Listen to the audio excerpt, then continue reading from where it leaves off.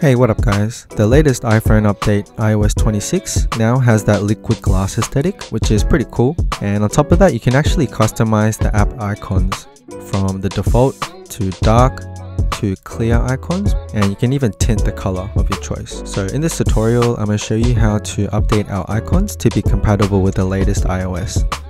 So Apple released this thing called Icon Composer, which allows us to give it just one foreground image and it'll basically take care of the rest. So go ahead and make sure to download it.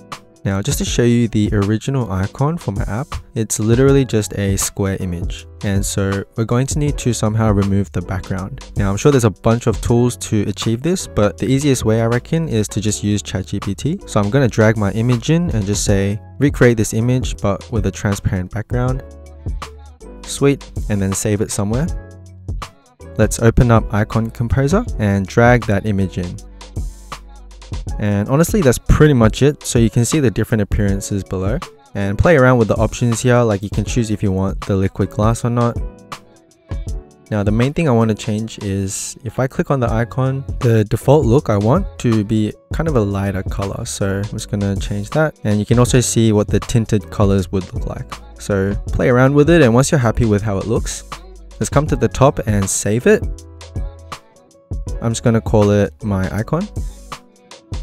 Then let's open up your app in Xcode, and you can see the assets that are currently being used. And so instead of all of these images, let's drag that new icon we had into our project.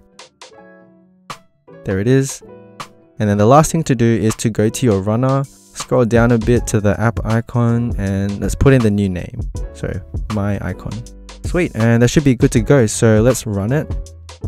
And yay, my icon got updated. So you can now hold down the screen to customize, and our app icon will now be compatible with the latest software. Now let me know below if you have any problems. I'll hang out in the comments. Also, since the year is slowly coming to an end, you should all download my app.